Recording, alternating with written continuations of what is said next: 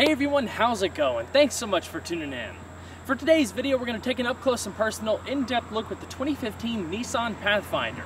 Big thanks and shout out to Nissan for providing us this week-long tester.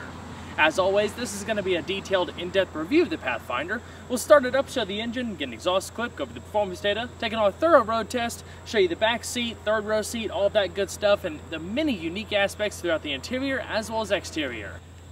And so, without further ado, let's go ahead and hop on in, start it up, let it run. Our SV all-wheel drive tester is finished in Arctic Blue Metallic and features the standard almond premium cloth interior. Charcoal black interior is also available. Of course, you can opt for leather and more premium amenities in the upper trim levels, and we'll discuss all of that as we go through the video.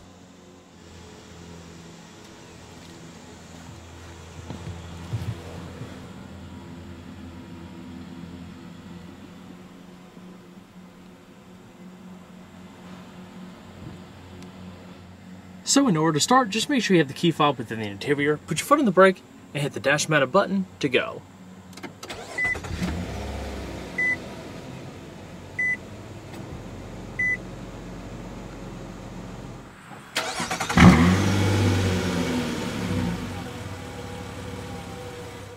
The Pathfinder features very smooth vehicle speed sensing hydraulic power assisted rack and pinion steering, all routed through a 4-spoke multifunction steering wheel. It's wrapped in leather in our SV tester and features subtle grip bolsters towards the top.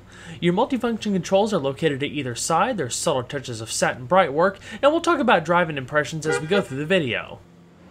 The current generation Pathfinder directs power to the front or all four wheels through a CVT or continuously variable transmission. Like the unit found in the new Rogue and Murano, it features reduced internal friction for improved overall vehicle economy.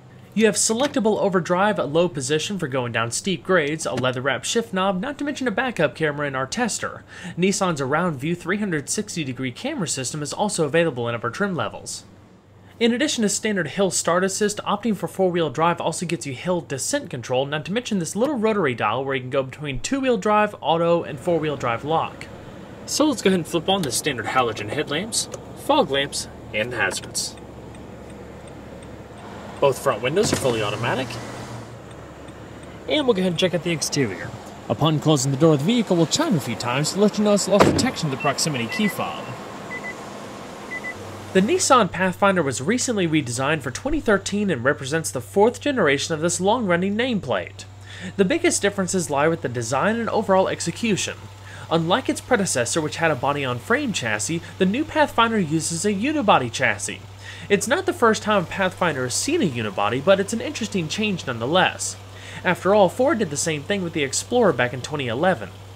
The Pathfinder's unibody is also shared with the Infiniti QX60, which was previously known as the JX35.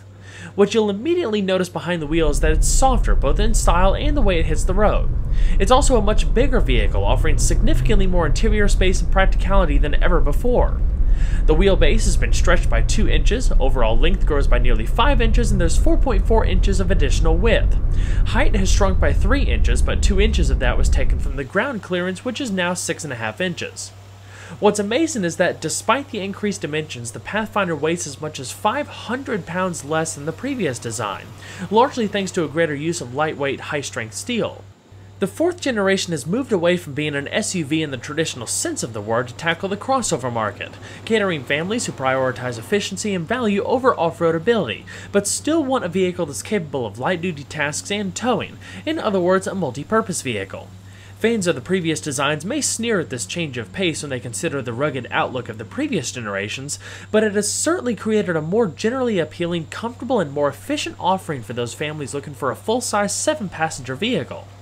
It competes against the Honda Pilot, Ford Explorer, Toyota Highlander, or perhaps even the Dodge Durango considering its 7-passenger hauling abilities.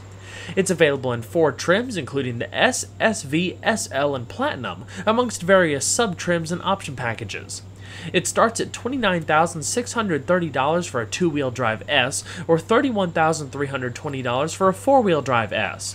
Our SV 4-wheel drive tester is priced at $35,995. That includes destination and the carpeted floor mats. It's also more aerodynamic, employing front and rear spoilers, rear tire deflectors, and rear suspension fairings to improve drag coefficient by 13%, now rated at 0.34.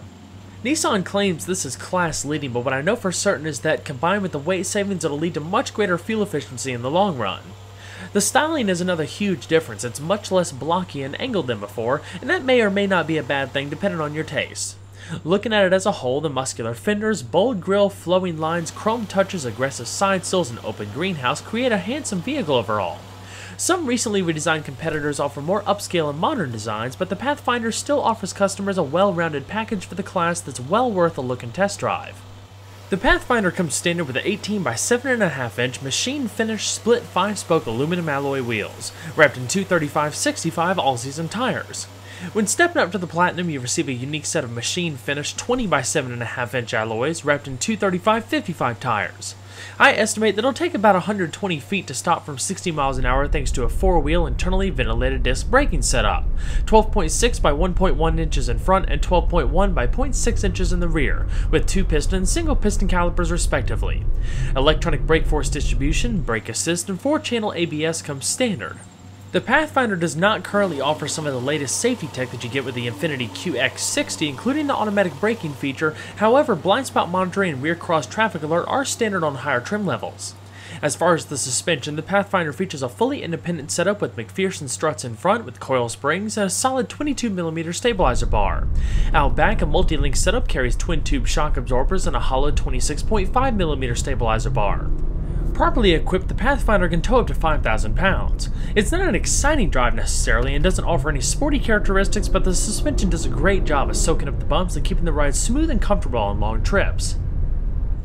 Overall length is 197.2 inches with a width of 77.2 inches and a height of 70.2 inches with the roof rails. Wheelbase is 114.2 inches and total curb weight for our tester is around 4,427 pounds.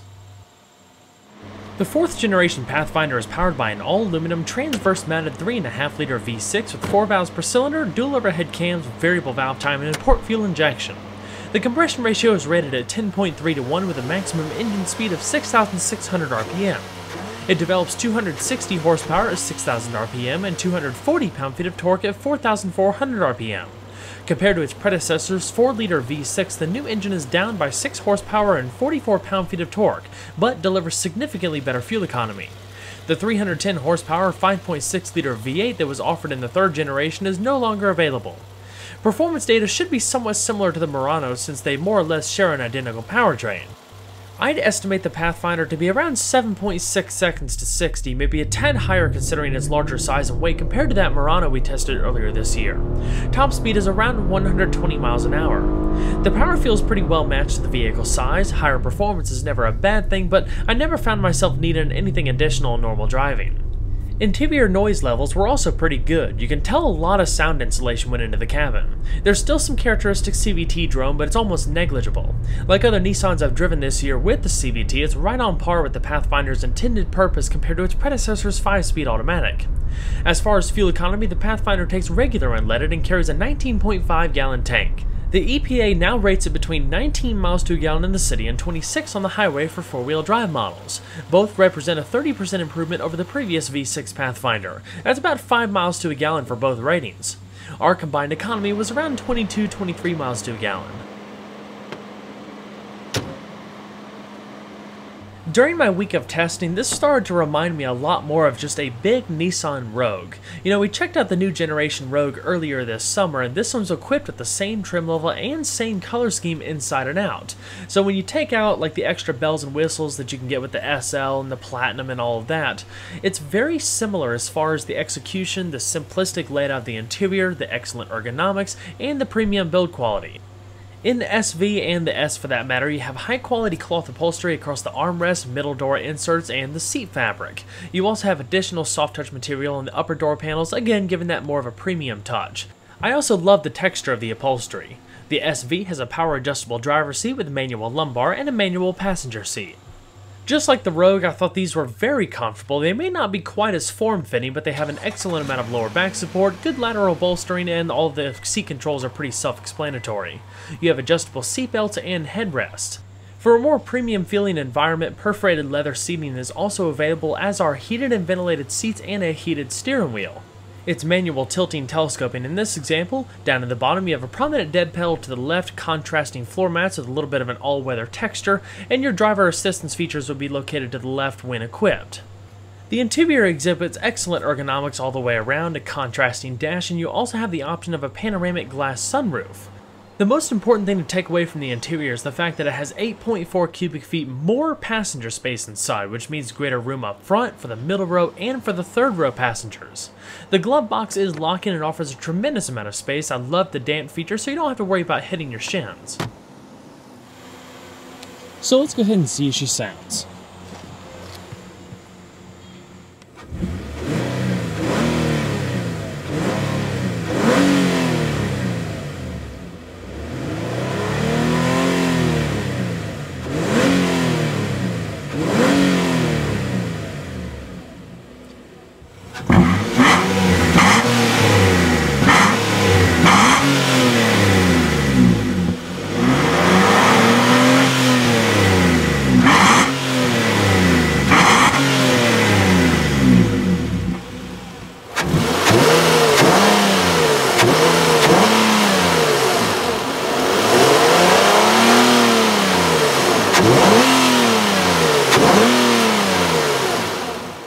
Most Pathfinders come standard with a 6-speaker audio system unless you go for the Platinum, which has a 13-speaker premium Bose system. That Bose system is also available for the SL. Stepping up from the S to the SV also gets you an upgraded 7-inch LCD color display for your audio system. With that Bose system, you also get navigation, which obviously is not equipped here, and a larger 8-inch screen. The overall interface and stuff feels a little bit dated compared to all the touchscreens and stuff that are out on the market, but it's still extremely easy to use and very functional, so it's kind of hard to knock it, really. Of course, it features iPod, MP3 integration, a single disc and CD player, Bluetooth connectivity, and even satellite radio as standard. Up top, you have your side-curtain airbags, grip handles, padded visors, auxiliary sunshades, a card holder, and illuminated vanity mirrors. There's an auto-dimming rearview mirror with 3-position garage home link. In the top stack, you have your Bluetooth microphone, LED interior illumination, and reading lamps, all LED, not to mention a sunglass container. Right beneath the infotainment system, you have your basic radio controls, in-dash CD player, different media modes, tune, scroll, seek, scan, all that good stuff, and your preset stations. Right beneath that, the SV features a tri-zone climate control system, so you have independent temperature adjustment for both of the front occupants as well as the middle row seat. Fan speed in the middle, front and rear defrost, changing different modes.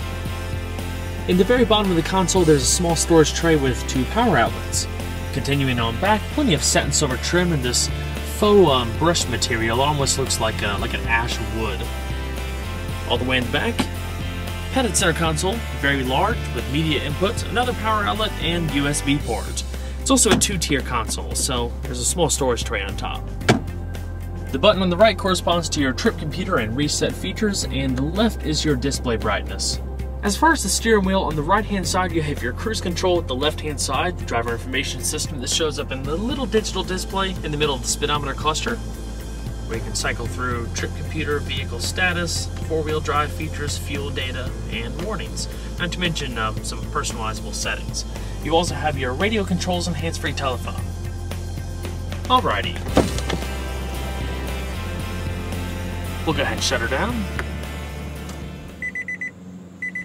And check out the back seat.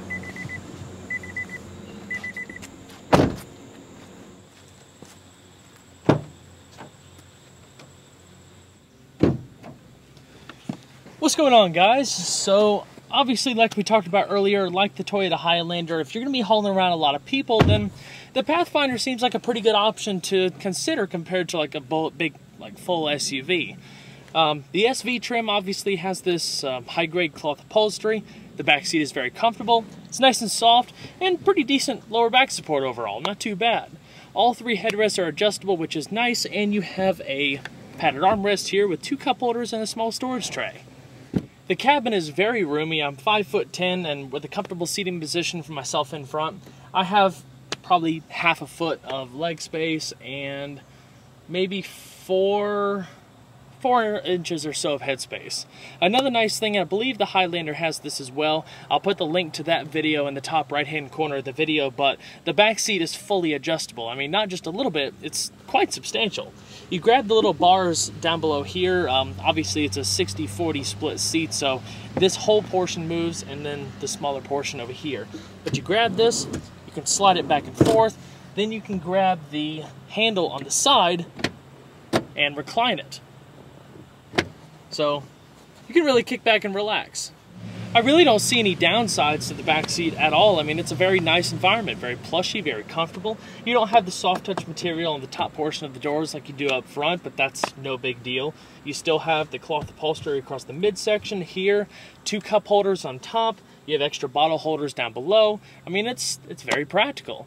There's grip handles up top there, a coat hook on the driver's side portion, reading lamps, 2 storage pockets, not to mention air vents back here with the panel for the tri-zone climate control system, so backseat passengers can get some added control with that. I like these all-weather type carpeted floor mats. They seem pretty durable and add a little bit of color contrast to the interior. The middle row seatbelts are also adjustable, so it adds a little bit of customizability back here. And of course, there's side curtain airbags. Visibility is also pretty good, I think. I haven't noticed any blind spots. The C-pillar, not the C-pillar, the D-pillar is a little bit big, I guess, but the B and C pillars are relatively thin. The back glass is all tinted from the factory for a bit of added sun protection. I mean, it's very nice overall. So now let me show you how to climb into the 3rd row. Basically, I mean, obviously, and I'll show this when we get to the trunk portion again, but you can fold the seats flat by just grabbing that recline handle and pushing it forward. Otherwise, there's a small handle on the outer bolster here that you would pull up.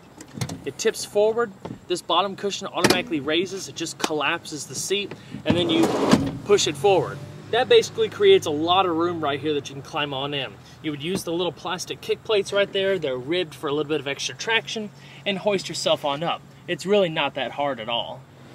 Alright, so hopping in the back, like I said, it's very easy. If you have both of these seats pushed up, you can just walk in here. I mean, even though I'm 5'10", no issue at all. I can grab this seat, go ahead and pull it back. I said earlier that the Pathfinder feels like a big Nissan Rogue, and it definitely does, but the biggest thing that sets this vehicle apart from the smaller Rogue is the fact that there is so much more backseat space. A lot. The seats are not that bad, actually. There's still a lot of padding in them, high quality cloth. You have adjustable headrests that you can put up and down, or for better visibility, you can actually lay them flat. There's child seat anchors on all 3 of the middle seat portions. There's a child seat anchor right behind the back seat portion that I'm sitting on, but not on the left-hand side. There's even some extra air vents back here, one on either side so the backseat passengers can stay ventilated. You have 2 cup holders on either side. And again, interior space is also very good. The roofline doesn't change a little bit. Maybe it's just a teensy-weensy bit less headroom, but legroom still depends on the where you have this seat adjusted, but where I have it set right now, which is almost a normal position, I guess. I probably have 4 inches or so, but normally maybe 3. If you need something with 3rd row capability, the Pathfinder is definitely worth considering, especially the fact that you can legitimately sit adults back here. It's not just reserved for children, toddlers, or anyone small, so awesome. So I guess that's about it back here. Let's go ahead and check out the cargo space out back.